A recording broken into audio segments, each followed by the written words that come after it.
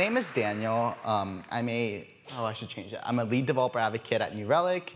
I love hot pot and spicy food. I love spicy talks, spicy tweets. I like spicy anything. I cannot handle the spice. It's just that I like to eat it for the pain. And I'm on Twitter, so feel free to follow me on Twitter. But yeah, so today I'm going to very quickly go over what incident command looks like at New Relic. Also, these pictures that I have in these slides were really cute, like Home Alone GIFs, until my legal department striked it all down. So I had to replace it last minute with really ugly like stock images. So sorry about that. So today in this talk, we're going to talk a little bit about Log4j and how we can kind of discover vulnerabilities with certain technologies, limits with traditional observability, and also the headliner, like Dan says, like how eBPF can help you monitor in real time security threats. And we're going to finally wrap up with lessons learned. So yeah, example of ugly stock image picture. So New Relic security team is an amazing team at New Relic that specializes in mitigating and remediating complex issues regarding security in our platform. We are hiring if you're a security person. So the security team prevents vulnerabilities and provides like security education for our entire team. They perform threat models, vulnerability research, and security reviews. And most importantly, they're the ones that remediated our Log4j security threat to make sure that all of our customers and our data was protected. So yeah, the security team never has an idea of what they're dealing with because every day it's different. Like the other day, they were dealing with a threat, with, not a threat, but like a security issue with our swag site, because someone like went in and hacked it and then just ordered us a lot of New Relic swag for themselves. And I was like, you can just come to one of our conferences. We have like thousands of stuff left over. We will just give it to you. But someone hacked it for some reason. And then so that was like another threat that they dealt with. So they deal with a lot of weird incidents, but also very critical incidents, some more critical than others. So they make a lot of cool decisions based on a hierarchical structure. And they're all informed by data, not gut reactions. And they always trust but verify all the information that they receive. So yeah, everyone probably has heard about Log4j and how catastrophic that was in the security world. So I'm here to kind of talk to you a little bit more about the vulnerability, what hackers can do with Log4j, and also how you can kind of find vulnerabilities and then, like, of course, patch them. So the reason that Log4j was such a big deal was because it was something called a remote code execution attack, which allows attackers to basically go into your code and then run their own code, which sounds very menacing, and it is, because it's the worst thing that you can possibly get in terms of an attack into your system, because they can just add code to your computer or your server, and then it can do whatever it wants. It could destroy it. It could send critical data to whatever place you want, et cetera, et cetera. So that's why Log4j was such a big deal. So let's talk about assessing the impact of Log4j. Like, what could an attacker do? Like, how widespread was it? And where do you begin looking and gathering data to figure out how much impact Log4j had in your organization? And also, how do we trust but verify? How do we demonstrate that services in our organization were unaffected and our customers had no data breached? So yeah, let's talk a little bit about traditional observability, since I'm from New Relic. So when we talk about agents, it can be very limited in the amount of information it can provide from a security point of view. So if you talk about observability from the standpoint of like adding an agent to whatever system you're running, it can give us specific jar files and JVM information. But you can like mitigate parts of Log4j by like looking at the number and then seeing if it's vulnerable or not. But it's very limited to discover like what a hacker actually did to your system. You can figure out, okay, they could have exploited this, but did they? Like, you will never find out using traditional observability. The reason is because, of course, traditional APM tools offer limited context. So if your APM instrumentation is not able to get the data you need, like, you're basically blind, because you can't just go and change source code to gather more data quickly, because, I mean, the software shipping cycle is very, very slow.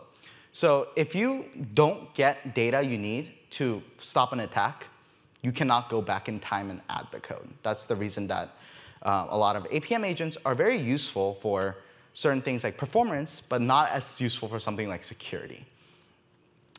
Also, most of our agents and things that we use for observability are all open source, which is great for collaboration and innovation, But it also means that attackers can go into the GitHub repo for all of these publicly and then figure out exactly what kind of data agents collect and then kind of go around it. So they can kind of bypass a lot of the observability you already have in your system.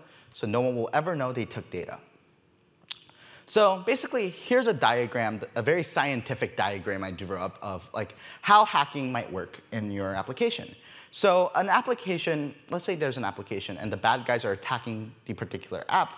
And then what they can do is they can do very sneaky things to make it look like it's everyday normal activity, when it's in reality sending data to a bad computer, so they can make a lot of money. So you are kind of bamboozled, because you think everything is normal, and no one has exploited your application, when in actuality they did. So this is an example of a way that hackers can be sneaky. So when you send data through HTTP requests, of course, that will be picked up by APM agents. So a lot of hackers don't do that. A way that they can send data without you knowing is through DNS. So instead of sending data through HTTP, they can call a domain with the subdomain with the data that they're trying to get out. So for example, if they're trying to steal social security numbers, they could literally send a request to the social security number .evil.com, and then they can still get the information without you knowing unless you were monitoring DNS. So yeah, a way that we can actually prevent hackers disguising things and then actually figure out what the hackers did was not looking at the application level, but the kernel level, which is kind of like the eye of Sauron, because you cannot trick the kernel, because it is at the very lowest layer of your application. So if the kernel has seen that something is doing something weird, I mean, it's probably happened. So that's why you can use something called Pixie to figure out things that have happened to your application that may have been masked by an attacker. So yeah. I'm super excited to introduce Pixie to y'all if you haven't heard of it already. It's a CNCF project donated by New Relic to the CNCF. And yeah, it's a translation layer between eBPF data from the kernel to useful information that you can actually use, because eBPF is just a lot of low-level kind of code and information from the kernel. So yeah, like I talked about, if we go down the stack, it's harder to trick the system because you can't mask things when it's at that low of level. So it's really good to figure out what is exactly happening to your system when you may or may not know what is going on. So eBPF, quickly, is a really cool technology that allows programs to run without having to change the kernel source code or adding additional modules. So what this means is that you can actually get more data or gather more data without actually changing the source code, because it's not using an agent to do monitoring. It's reading directly from the kernel. So if you want to figure out what's going on without deploying a new agent, you can just use eBPF, because it reads directly from the kernel, so you can get whatever data you need and query whatever you want. So yeah, let's talk about a couple of scripts that you can run with Pixie that you possibly can detect the attacks that I talked about previously and kind of go over the hacker trying to deceive you.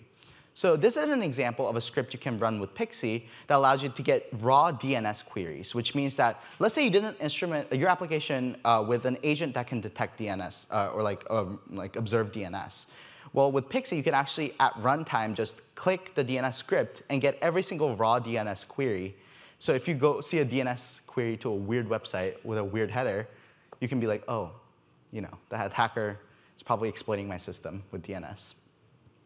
Another cool thing that Pixie can do is read raw HTTP calls that your application makes. So if your application is calling something that's not supposed to be, you can use this script. And because it gets it from the kernel layer through eBPF, you can get every single one, even the ones that the attackers are trying to mask, because you're getting it at the lowest abstraction layer.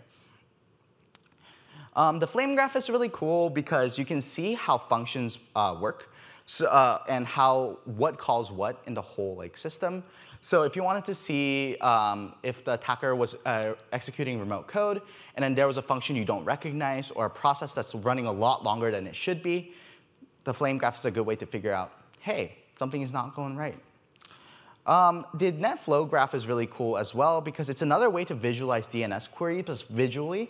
So if you see something that's pointing to a node that is not supposed to be pointing to, or an external node that you don't recognize, that's probably a security threat.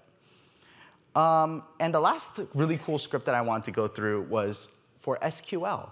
So there's a lot of hackers that are exploiting and reading data they're not supposed to in databases. So with the SQL script, you're able to actually read the raw SQL queries your systems are making to your SQL server.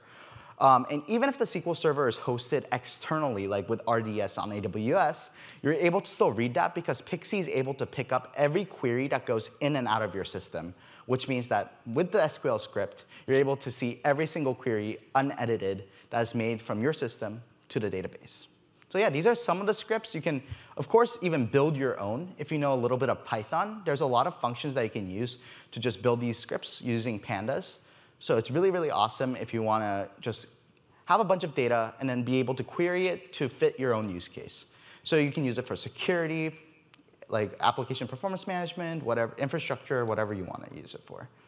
So here's a couple of lessons to wrap up my quick talk about eBPF and security. So with traditional security, that is still really, really important with agents because it shows you what services are currently vulnerable and what you can do to fix it. And it allows you to quickly assess where to focus the efforts. But Pixie can tell you how the vulnerability may have been exploited and give indication to the business impact of the particular incident to see like what services were actually impacted and how are they impacted. So yeah, before Pixie, you had to kind of guess what the attackers might have done. But with Pixie, it takes the assumption out because you can, in real time, query like the data for what the attacker has done and how they have exploited your system. And it is very scriptable and flexible, so you can adapt it to whatever kind of threat. So you don't have to consistently change your observability strategy every time an attacker comes up with a new way to exploit your system. Also, it's a really, really easy way to give a clear risk assessment to business leaders. So instead of saying, oh, a attacker might have exploited this particular vulnerability, you can be like, the attacker attacked this system to get this amount of data from our customers who are A, B, and C. So it's really good to give really good, clear risk assessments of vulnerabilities and attacks to leaders. So yeah, also it leads to like faster mean time to resolution. So if you have access to all of this kind of data, it becomes a lot faster and easier to resolve security incidents. So I mean, tools like Pixie allow you to have a lot of flexibility on how you can get data and how quickly you can get data, and hopefully resolve your security incident as fast as possible. So yeah, that's my talk. Hopefully that wasn't too long. And yeah, thank you so much. Woo.